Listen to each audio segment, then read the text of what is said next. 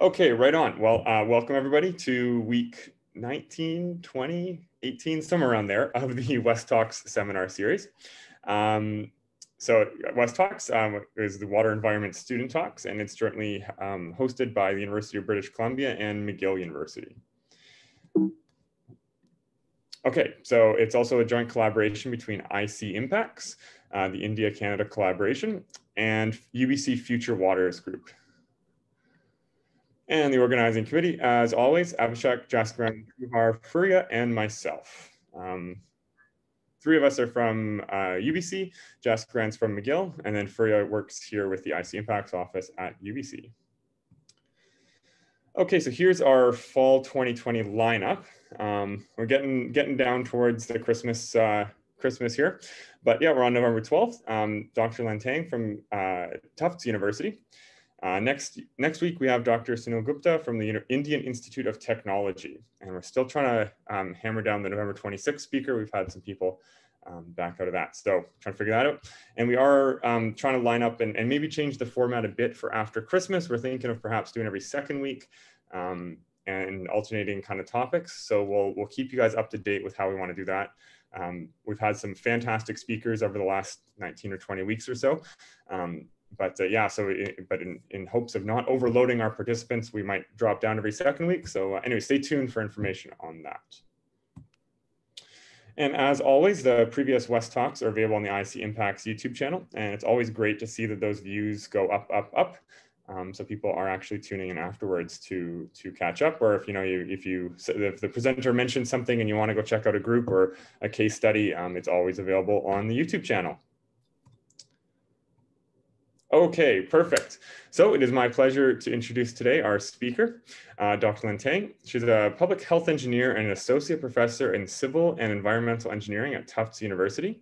She began working in water, sanitation, and hygiene to reduce the burden of infectious disease while earning her master's degree, after which she worked at MIT until joining the US Centers for Disease Control and Prevention in 2003.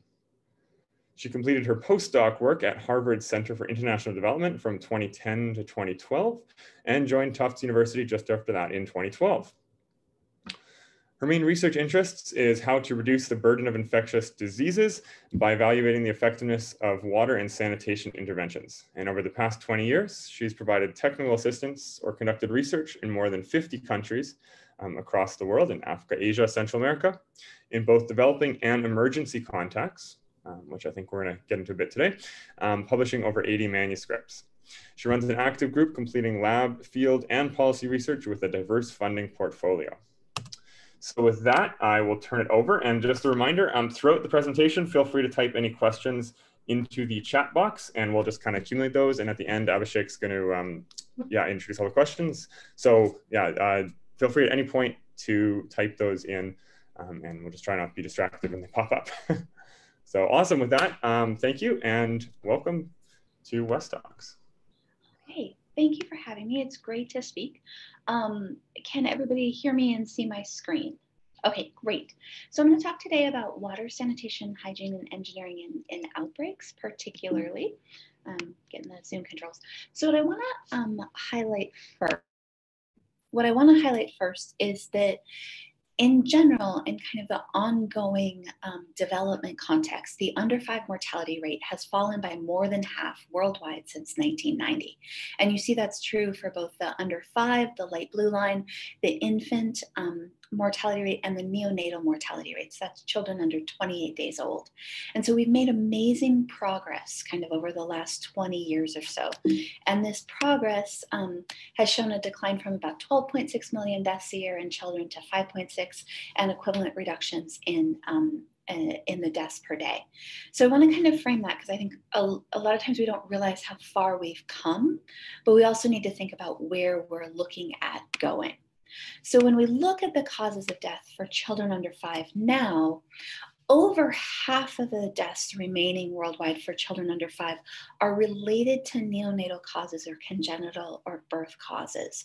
So these are things that happen in development, in the womb, related to prenatal care and testing and access to safe birthing, or infections that lead to death in the first 28 days. So this would be a preterm birth or something that's gone wrong in labor. So half of the deaths are related somehow to pregnancy and childbirth, right? After that, the top 3 causes of death are pneumonia, diarrheal diseases, and malaria. So you're talking about air, water, vectors. This is standard environmental health, right? And then there's some specific diseases, meningitis, HIV/AIDS, measles. Measles is fully vaccine preventable, the first here on the list, and then injuries, and then others. And so this is your real profile of kind of under 5 death worldwide. When we're looking at water, sanitation, and hygiene, we're looking at reducing the diarrheal disease burden, and also helping to wash can help prevent vectors spreading, can be involved in other diseases as well. Within the development setting, we look at the Sustainable Development Goals, which replaced the MDGs, which were from 2000 to 2015. And the goal is to move everyone up this access ladder to have universal and equitable access to safe and affordable drinking water. So starting down at the bottom with surface water to unimproved, to limited, which means you'd have an improved source, but it's more than 30 minutes from your home, to basic water sources, which is an improved water source within 30 minutes, to safely managed, which is, I think, what we're used to here in our universities, drinking water from an improved water source located on premises, available when needed, and free from fecal and priority contamination. There's equivalent scales for sanitation and hand washing, and kind of moving everyone up the water and sanitation ladder will help continue to reduce this childhood disease burden. Humanitarian response is slightly different, and I want to start by giving it a little bit of history to it. So humanitarian response began when a man named Henry Dunant was on a battlefield in Italy after the battle. The battlefield was in Solferino, and what he saw there was soldiers from both sides of the conflict dying of preventable wounds on the battlefield. And so in 1863, he formed the predecessor to the International Committee of Red Cross and Red Crescent Societies. And in 1864, worked with 12 European governments to sign the first of the Geneva Conventions, which is on amelioration of the condition of the wounded in armies, which essentially allowed his organization, Red Cross, to go onto a battlefield after the battle was over and provide medical care to anyone, irrespective of who they were. And ICRC began with these principles that remain in humanitarian response today, which is humanity, reaching out to those most in need, neutrality and impartiality, providing care to anyone no matter what side they're on, and not getting involved in a conflict, not taking a side, and independence, the ability of ICRC staff to make those decisions for themselves. Now, during the ICRC was then crucial in establishing international law. Actually, when the UN was established after World War II, ICRC is the reason the term NGO, non-governmental organization, was included in the UN Charter, that NGOs have a role in international governments. And ICRC also during the Cold War was crucial in responding because Red Cross was able to go anywhere. During the Cold War, countries were aligned with the United States or with the Soviet Union, and there wasn't freedom of travel or freedom of ability to respond during that time. At the end of the Cold War, there was a huge peace dividend, and there were many NGOs suddenly entering the humanitarian aid sector. And in many cases, they didn't know what they were doing. And there were accountability questions. There were accountability questions with Doctors Without Borders response in Biafra in Nigeria that may have led to increased conflict.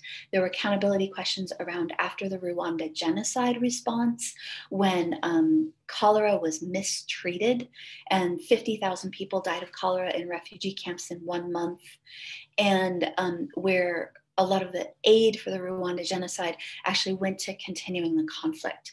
So there was a sense of the sector expanded and then was thinking about how to become accountable and how to not exacerbate conflicts by doing humanitarian response. Kind of as part of this accountability question, there was the cluster system was set up. And what this is when an emergency is defined, which is essentially something big enough that's happened that that the national government is overwhelmed and cannot respond. So a very big hurricane where the national government is overwhelmed. The second side, and we'll also talk about this, is when the national government deliberately is not providing services to part of their population. Examples of this might be Syria, right, where the national government is a part of the sides of the conflict. Yemen's also in that case. Myanmar with the Rohingya internally displaced persons in Myanmar as well. So what happens is the UN sets up a humanitarian and emergency relief coordinator and then activates a set of clusters. And these clusters will be different in different emergencies. If there's a WASH component or an education component or a shelter component or a health component, you would activate these 11, a portion of these 11 clusters. UNICEF is responsible for management of the WASH cluster. Often in outbreaks, you'll see the WASH cluster and the health cluster work very closely together. What's the cluster do? It herds cats. I mean, it herds all the response people together. Coordination, having meetings, sharing information, thinking about where the gaps are, sharing who's doing what where, strategic response, organizing funding calls. It just helps coordinate the humanitarian response. It is herding cats, and it's also kind of, without it, what would you do? But it's also a lot of coordination, right? So I want to also introduce kind of not just how we respond to emergencies, but what the emergencies are. And we generally categorize emergencies into 3 types: natural disasters, which we consider earthquakes, eruptions, landslides, tsunamis, floods, droughts. Natural disasters are currently increasing in both number due to climate change. For example, hurricanes are increasing in intensity, but also increasing in their impact due to increased population in unplanned settlements. So more people are living in areas impacted by natural disasters. We often make assumptions after a natural disaster that there'll be infectious disease, like, ooh, there's an earthquake, everyone will get cholera. And those assumptions are actually incorrect. We know very clearly that epidemics happen following natural disasters if one of two or both things happen. Flooding, where the water stays around, which is moving the disease, it's a vector for the disease-causing organisms. Or mass displacement, where people are moving or having to migrate. They're internally displaced persons or refugees who've crossed an international border. We know that epidemics are possible and common after flooding and or mass displacement events.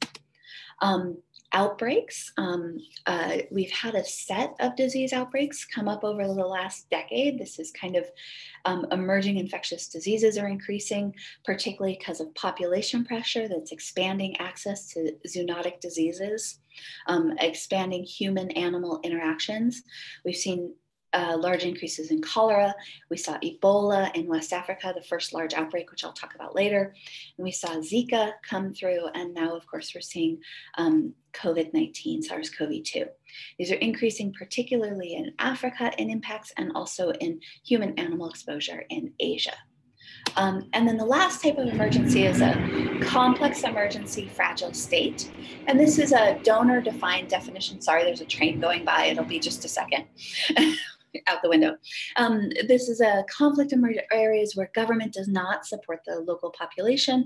We've seen these complex emergencies increase, particularly in the Middle East. This would be your Syrias, your Yemens.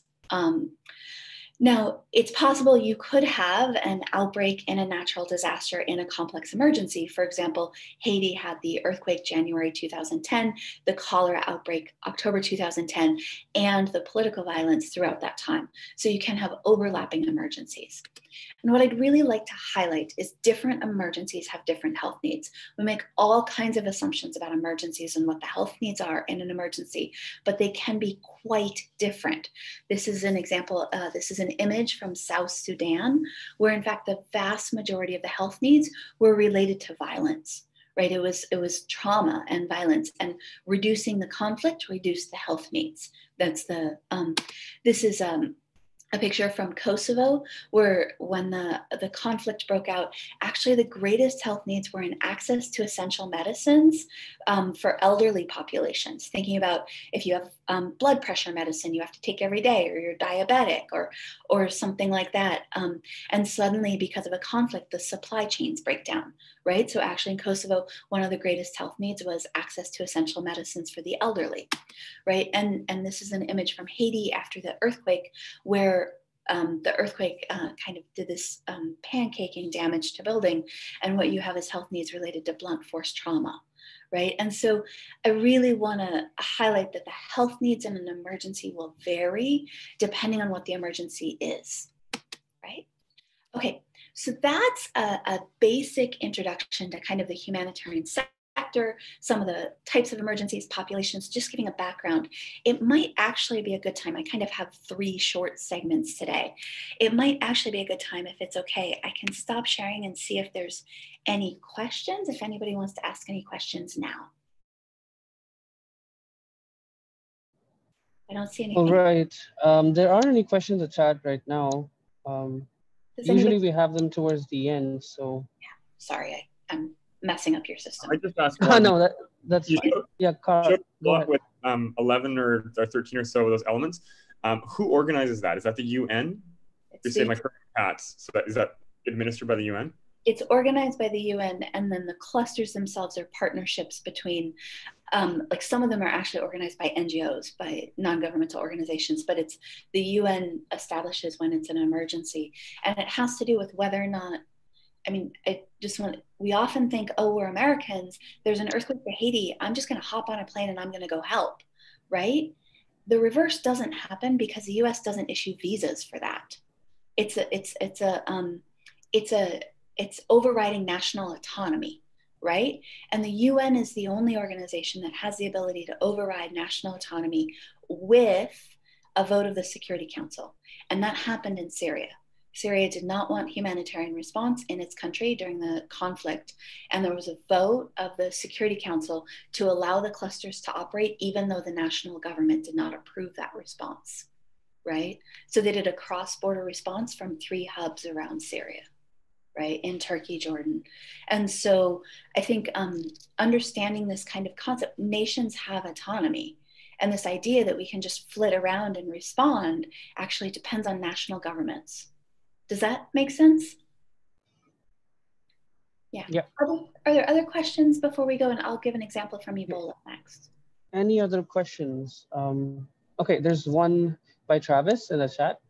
Has NGO oversight improved? If you don't address this later in your talk, yeah, I can say it has improved, but not good enough. There's a set of standards called the Sphere Standards for Humanitarian Response, which are standards that are established. I help write the water and sanitation and hygiene section for that, but they're not. You don't have to do them. You just say I'm going to align with Sphere Standards. There's standards the UN is trying to set up. There's a quality assurance project that I'm working on. That's led by Oxfam, that's looking at what's the quality of humanitarian response. There's a lot of questions about ethics of humanitarian response. I would say, yes, it has improved, and this is an ongoing process. Yeah, I was just wondering, because I remember when the blast happened in Beirut, there were a lot of NGOs that were kind of standing by to wait and see how the government was going to respond because of concerns of what you just brought up. So that was very interesting. Thank you. Yeah. Just thinking about, and this is some of the difference between the development sector and the humanitarian sector for people who might be more familiar with the development sector, where you tend to be in partnership with the government the whole time, right? It's just a longer term development partnerships. Okay, let me go on to the Ebola. We just have one more question, which is by Layli. She asked, can the United Nations overrule the national government in case of humanitarian crisis? With a vote of the UN Security Council, they can, and the first and only time they've done that in recent history is with Syria. And in Yemen, you work with both governments. So there's permission for humanitarian response, but the agencies work with both governments. So yeah, so they can. Okay, perfect. I guess there are no more questions in the chat, so we can go ahead to the next section. Yeah, so the next bit, let me share this. Let me get back in here. Okay, I want to talk a little bit about some work we've done specifically around Ebola because it links so much to what we're doing right now with SARS-CoV-2. And so this work was applied research on disinfection of surface and hands to prevent ongoing transmission of Ebola. So Ebola was identified in the 70s, and there's been a number of outbreaks over the past 50 years that have always been around 50, 100, 200, 500 people, small outbreaks. Ebola has reservoirs in animals that live in forests, fruit bats, mammals, primates, and Ebola is introduced into the human population mostly by ingestion of that bushmeat. They're mostly in DRC, Uganda. There's a very set way Ebola is responded to. Médecins Sans Frontières, Doctors Without Borders handles it. They do it, they go in, Ebola is identified, they do a cordon sanitaire, they lock down an area within that cordon sanitaire. They put an Ebola treatment unit in the middle. Ebola has a 50 to 90% death rate. They let Ebola kind of work its way through the community because there's a cordon sanitaire. It ends and they leave. They've done this for 30 or 40 years. They've been the primary response organization for Ebola. In West Africa, where there hadn't been Ebola before, at the forested intersection of deep rural Liberia, Guinea-Conakry, and Sierra Leone, which is a place where very few people live, and the national governments, which are based on the coast, don't really have a lot of presence in those areas. There was a 2-year-old child who was in the forest and ate a fruit bat. That child contracted Ebola, gave it to his mother, gave it to his aunt sought medical care, gave it to a nurse, and then it spread through burial practices. Ebola is actually quite difficult to transmit. You transmit it in late stage disease through bodily fluids, mostly blood. And you transmit it, it's one of the few viruses that lives in the body after death. So you transmit it in preparing the body, so burial practices. So it's late stage disease, bodily fluids, and after death bodily fluids. The West African Ebola outbreak, because the area didn't know about Ebola there, went unnoticed for long enough that it spread, and it spread to capital cities. And you may remember people were quite scared of how far it would spread. So the largest outbreak to date, it was greater than 11,000 deaths. It was an international outbreak of international concern. And it overwhelmed MSF's response capacity. MSF didn't have the doctors to respond. And so MSF, for the first time, kind of CDC, World Health, international agencies got involved in Ebola. And suddenly everybody was trying to do Ebola response and everybody had questions. So there are these various networks, WASH Cluster, Emergency Environmental Health Forum, et cetera, that were trying to answer these questions. And I took a list of the questions we couldn't answer and wrote a grant proposal and got funded.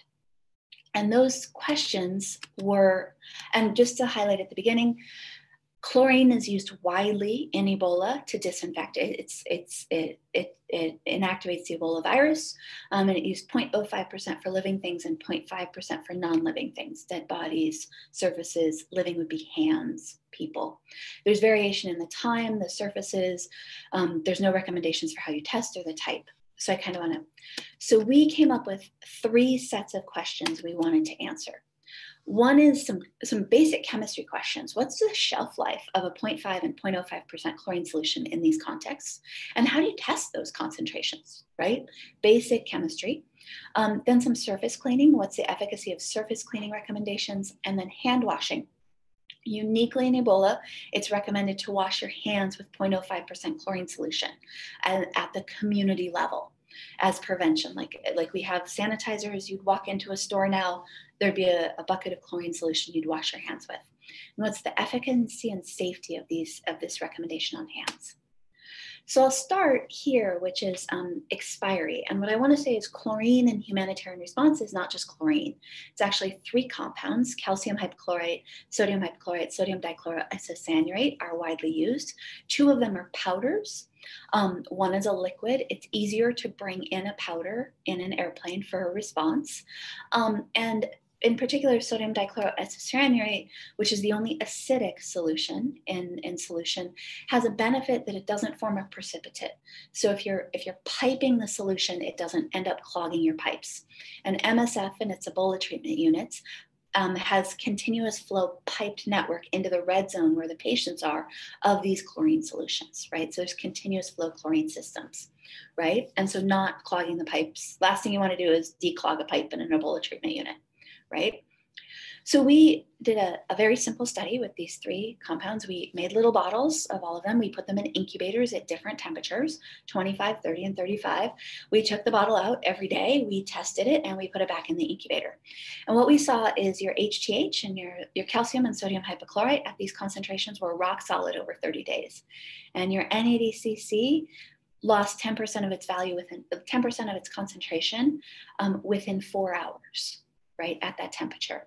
And the reason is because it's acidic, and the chlorine chemistry reactions in the acid when it's acidic actually they're very rapid, right? And so we saw this rapid degradation of the NADCC compounds, right? And so our results, HTH and NaCl are stable, NADCC decays in hours, days. This is a best case scenario. We're using lab water, lab incubators, very best case. So this would probably be worse in an Ebola treatment unit context. And you want to consider your use. Are you MSF continuous flow, so 4 hours doesn't matter? Or are you a community tank where the tank's sitting out there for days where it does matter? The next chemistry piece, which was also a relatively simple experiment, was the fact that chlorine test kits are optimized for drinking water concentration, 0 to 4 ppm milligrams per liter, or bleach concentrations, which are greater than 30,000 ppm milligrams per liter. The concentrations of chlorine recommended in Ebola fall right in the middle of these. So they're 500 and 5,000 ppm milligrams per liter. So there are some ways to test chlorine in the field that you can use. This is an iodometric titration kit, a wet chemistry kit. There's these DPD tests that are colorimetric, right? If you have chlorine, it turns pink, kind of pool test kits. But you would have to dilute to use these. And then there's a number of test strips. Clearly the test strips are easier, but much more expensive per cost. And this is much harder and needs more training. So we looked at which one of these would work for these concentrations. On the left, you see 0.05%. On the right, 0.5%. Orange is titration, red is DPD, green is test strips. Here, these little dashed lines are where you'd want it to be within for it to be considered accurate. You can see that both of these, your titration methods, your various titration methods and your various DPD dilution methods are working pretty well. Your test strips are all over the map. And what I want to particularly point out, this is the data from NADCC, sodium dichloroisocyanurate, that has a pH of 6, that's acidic. Watch these 3 in the red circle as I advance to the next slide. Sodium hypochlorite, pH of 9, those same test strips read the other direction, right? So the test strips themselves are pH dependent, right? And so what I wanted to get at from this is that really chlorine chemistry actually matters. And I often read a paper that's like, oh, we made chlorine at 1% and we tested it. And for me, I'm like, I need way more information than that, right?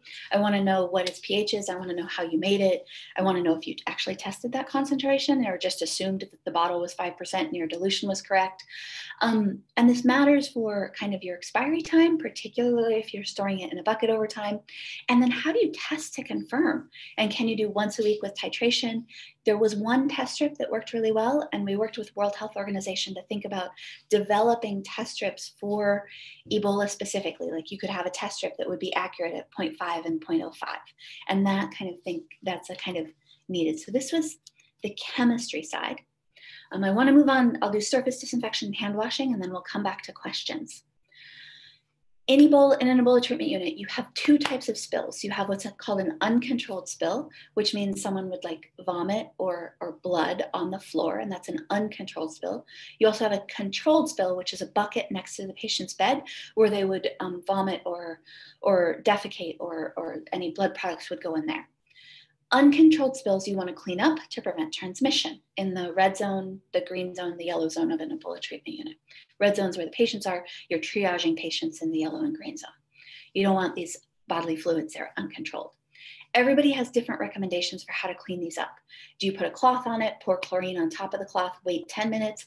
Do you pour chlorine on, wipe it, wait 5 minutes? Like all the recommendations are all over the map. we wanted to figure out what we should do. So what we did is first, we're not a BSL-4 lab. We can't work with the Ebola virus directly, but we partnered with someone who did. And this is the degradation of Ebola after being exposed to the black line, degradation of Ebola after being exposed to chlorine on stainless steel surfaces only. Right? So this is just one surface. And you see that after being exposed to 0.5% chlorine for 5 minutes, Ebola is fully inactivated. Right? We worked with him to replicate his experiment in our lab with 4 potential surrogates. We identified surrogates based on base pair size or morphology or capsid type. And we thought maybe MS2, Phi6, M13, or PR772 would work. We recreated these lines for each of the phages, and we found that this purple line, which is Phi6, was kind of a very good surrogate because this purple line is just slightly, it takes just a little bit more time to fully inactivate the Ebola, or the Phi6, than it does the Ebola. It takes 10 minutes instead of 5 minutes. So it's a conservative conservative surrogate for Ebola. So then we used Phi6, which is a BSL-1 organism, so we could also put it on people's hands in the rest of our studies. What we found is we saw a 3-log reduction of Phi6 across our entire sample frame, because one of the benefits of working with a BSL-1 organism is you can have a huge sample frame. We did different surfaces, different chlorine types, different soil loads. We wiped, we covered, we did all kinds of things. We did different contact times.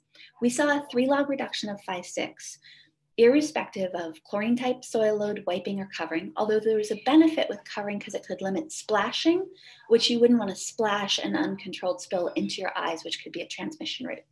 What did change efficacy was surface type, particularly nitrile, and your contact time.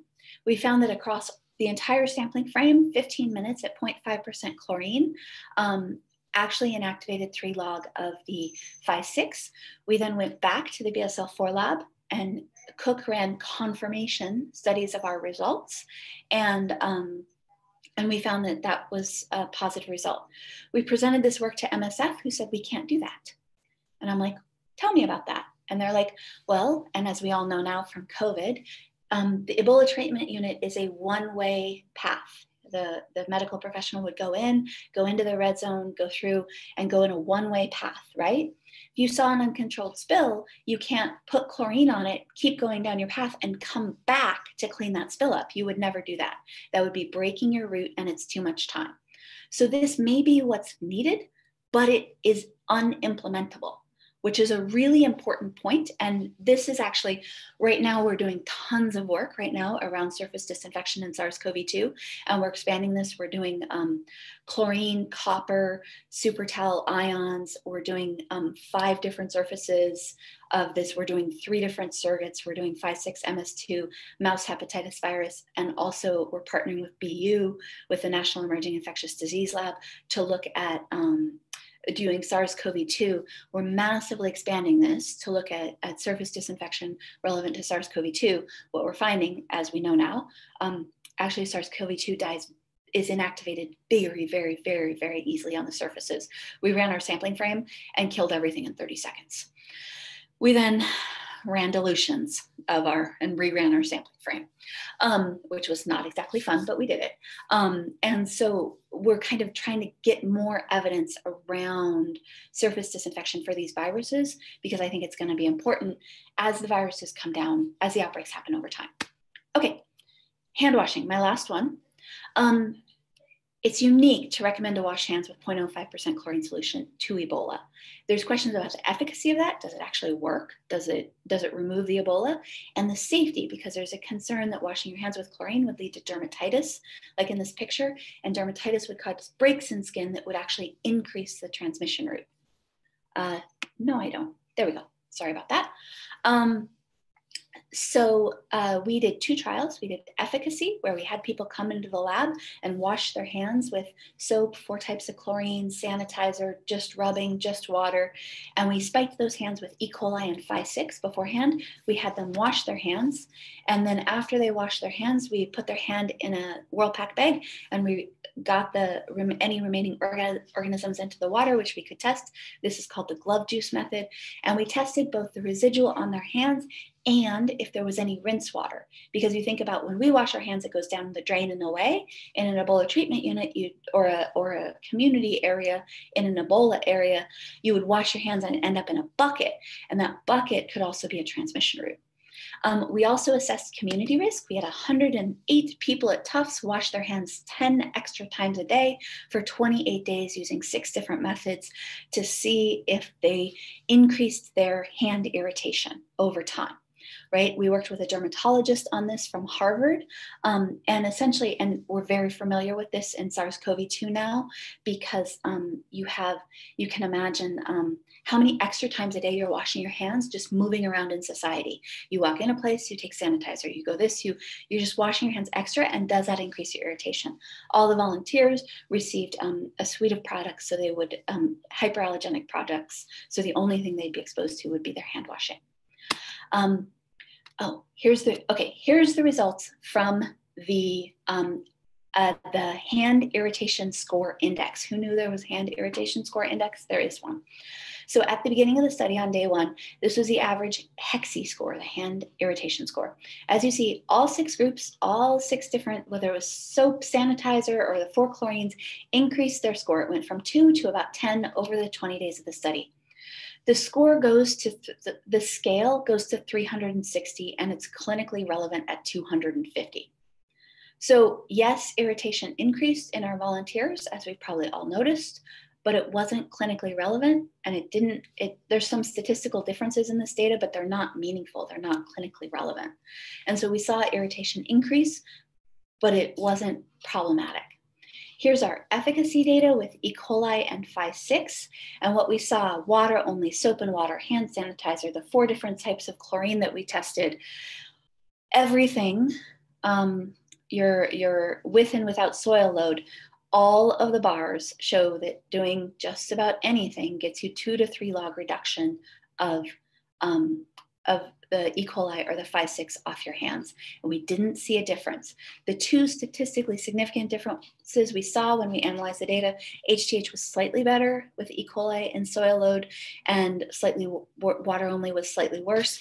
But really, my husband looked at this data set and he was like, why do we wash our hands again? I should just use water. And I'm like, yeah, maybe.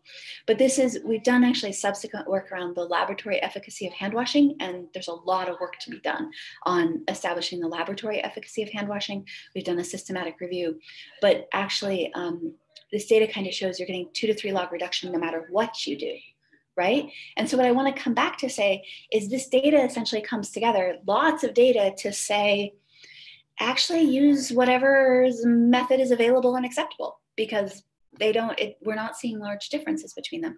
The one difference we saw is the chlorine-based hand washing methods showed less persistence of E. coli and Phi-6 in the rinse water bucket, which would make sense. You've got the chlorine residual acting over time. So there's a benefit there in the rinse water, but really it all kind of came out, use what you can, which is actually a great policy result, because you're not saying you have to use this, that, or the other. But so this actually ended up with a very good policy result. I'm going to summarize this and then I'll come to questions. What we wanted to say is, for the evidence base around what to do in Ebola, perceived wisdom, which is essentially like a bunch of experts sitting around saying, well, this is a new thing, let's see what we think about it, is often wrong. CDC and World Health, when they pulled together their guidelines around Ebola and WASH, a lot of it wasn't right. MSF guidelines, it was very experiential. They've been running Ebola treatment units for a long time, were more often correct, but they weren't always transferable, because MSF does things in these very certain ways. And when you changed it, like the chlorine expiry, you could change what was appropriate. HGH, calcium hypochlorite, performed particularly well. It had the longest shelf life, least hand irritation, highest hand efficacy. It does clog pipes. Successes we had in this, funding was allocated knowing we wouldn't have the results for the West Africa Ebola outbreak, but we could use them later for future outbreaks. We're doing that. And it was a huge interdisciplinary collaboration. We had a donor, we had researchers, we had responders feeding in. We partnered this Ebola lab with a surrogate lab, which was super powerful and is exactly what we're doing again right now. I can run hundreds to thousands of samples in a surrogate lab. The Ebola or SARS-CoV-2 lab can run tens of samples, and we put them together to make recommendations. The limitations of this, and this is what will make you cry, is I said this was reactive research. It was how is what we are recommending working rather than what should be recommending. And I came out of this research 3 years ago, and I wrote a ton of grants about EID, emerging infectious diseases are increasing. There's 8 of these diseases that World Health Organization says have the potential to cause worldwide pandemics with few or no medical countermeasures. And those are Crimean Congo virus, they're all viruses, Ebola, Marburg, Lassa, MERS, SARS, coronaviruses, Nipah, and Rift. And I wrote all these grants saying we wanted to fill the knowledge on disinfection, know what surrogates went with what pathogens, how to clean hands and surfaces, particularly for low resource health facilities, cleaning procedures, appropriate disinfectants and sterilizers, and how to do representative matrices, particularly for blood, vomit, and feces. And they were all rejected because, we don't really need that research. A grant never dies, and you dust those grants off when SARS-CoV-2 came around, and we're doing quite a bit of work around surface disinfection, which will again not inform this outbreak, but will inform outbreaks further on. And I'm not the only one. I've talked to Ali Bohm at Stanford, had a similar thing where she put in a ton of grants on emerging infectious diseases. And I think that's why both of us have been able to do research on SARS-CoV-2, because we had the grants to dust off, and all of hers were rejected too. It's just, we have a funding problem where we'll only fund when there's a disease. But the other thing I'll say is we've also taken this work, what we learned here, and we've done it with Vibrio cholera, where Vibrio cholera is transmitted by surfaces, particularly in the household. And we expanded our surfaces, and now we make packed dirt for dirt floors, and we make all kinds of surfaces in the lab. And we test how to spray or wipe or clean those surfaces to prevent ongoing transmission. So this is kind of a research field that we're going for. I don't know why all of this, okay, I'm gonna stop sharing because we're done anyway. This is kind of a research field we've moved into with the starting with Ebola, moving into the Vibrio cholera, which we did between, and now with the SARS-CoV-2. So that's kind of the summary of the work, and I'm happy to take any questions.